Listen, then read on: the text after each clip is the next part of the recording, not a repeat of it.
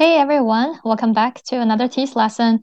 Today we're gonna continue on that kind of genetics part of a TEAS, and today we're gonna look at the different types of inheritance and kind of continue on some topics related to meiosis. Okay, so this is a comparison between the two versions of TEAS. So this is about Mendelian's laws of inheritance. And based on the license title, you can see that there's a little bit change. Previously, ATI wanted you to just kind of be able to explain the laws of inheritance. But now you need to be able to apply the concepts and solve some kind of practical questions. So you may see some kind of specific cases, examples, right, with numbers, and you need to figure out what the offspring may be like, right? So I think that's what the kind of the apply part is about. You need to be able to solve real world questions. All right, now let's look at the specific objectives. Some of the new objectives in TEAS 7 are really about just the wording, right? So it's old content, but now they kind of phrase them a little bit differently. I pointed them out here. For instance, distinguish between genotype and phenotype.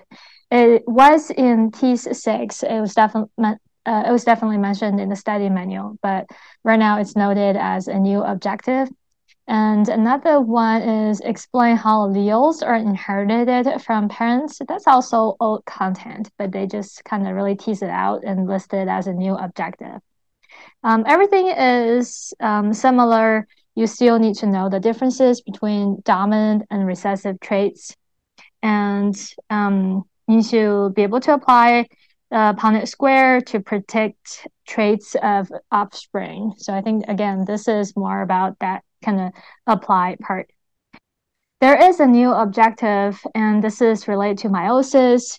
You need to be able to explain how meiosis results in genetic variation. So I touched on this very briefly when we were in the meiosis lesson. I mentioned there are primarily two ways as to how meiosis can contribute to genetic variation in offspring, right? Because all the gametes can be genetically unique, and we're going to talk about those two factors here. All right, so let's go over the new objectives in TEAS 7. First, distinguish between genotype and phenotype. So genotype refers to the genetic makeup, right? What kind of alleles you have. So if this is about complete dominance, then do you have the dominant alleles? Do you have the recessive alleles? Or do you have one of each, right? And you already know that there should be two alleles for each gene, right? It's a combination of two alleles because you inherit your genetic material from your two parents. So you will get one of the two alleles from each of your parents. So your genotype should consist of letters, right? Because we use letters to indicate the alleles. Capital letter, dominant allele, lowercase letter, that's recessive allele. Okay. So your genotype would be two capital letters. That means you are homozygous dominant. And then in this case, big W, little w, that's heterozygous dominant, right? Hetero means different, so you have one dominant and one recessive allele. And then over here, that's just recessive.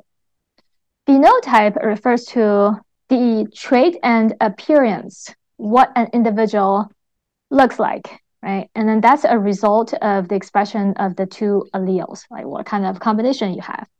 So when we describe phenotypes, we usually describe that particular trait or appearance, right? There are some examples here.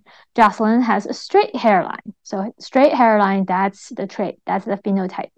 Oscar has dark brown eyes, and that's the phenotype. How about this last one? The dog has a fluffy long tail. Fluffy and long tail, that's the phenotype. So that's pretty easy to differentiate, right, between letters or a statement of what something looks like. All right, so here's a practice question.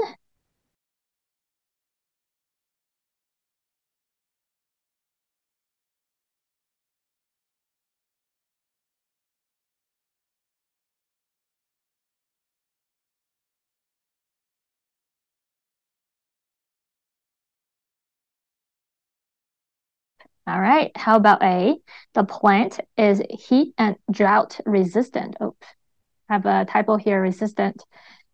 So this is a description of what the plant is like, right? It has this awesome characteristic of, having that heat and drought resistance. So this is going to be phenotype. Next one. Michael is heterozygous for hemophilia. So heterozygous, even though you don't see letters, it kind of indicates what genotype looks like, right? Heterozygous, that means Michael has a dominant allele and a recessive allele, right? So it really kind of tells you what the combination of allele is for Michael for this particular gene. So this is genotype. Next one, an albino deer is recently discovered in southern Colorado. Albino, that means the deer is white, right? So the pigment genes are not expressed. So the deer is white as opposed to having that regular, the tan color. So this is phenotype. Last one, Jose has learned from genetic testing that he is this particular genotype for color vision. So I see letters. So it's pretty obvious that this is a genotype. Okay.